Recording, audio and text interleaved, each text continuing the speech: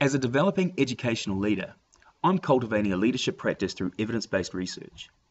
I model my role as a mathematics leader of Harrop Primary through the leadership dimensions of the best evidence synthesis.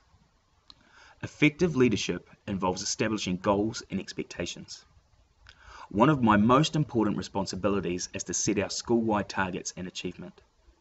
This means collecting and analysing OTJs in collaboration with the classroom teachers and develop achievable and clear targets we are all committed to and provide focus for classroom programs.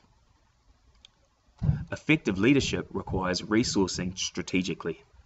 I ensure that all classes in the school are fully equipped to teach mathematics. I've instigated the implementation of online resources such as Mathletics, and also brought into staff meetings experts in mathematics, including the Institute of Professional Learning, to provide essential development to meet the needs of our goals, targets, and teaching inquiry. Effective leaders plan, coordinate, and evaluate teaching and the curriculum. An important part of my role is to observe and model lessons throughout the school, providing feedback to the teachers in one-on-one discussions, helping them set goals in their own teaching, supporting them in their program delivery. Leaders promote and participate in teacher learning and development. We're all lifelong learners. I model this through valuing professional development for the staff in our school, ensuring they are given the opportunity to strengthen their practice.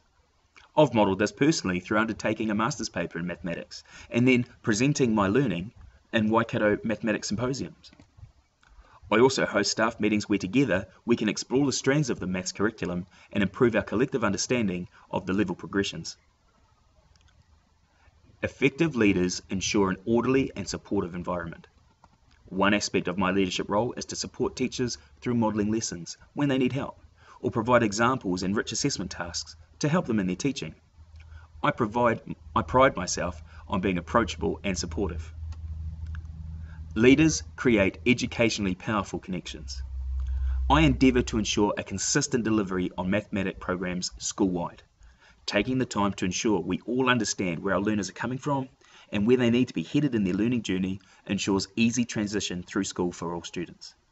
I value the opinions and knowledge of the staff in our school, and we effectively collaborate through sharing ideas, developing long-term plans, and moderating assessments. We also celebrate success through what's working well and when we achieve our targets and goals.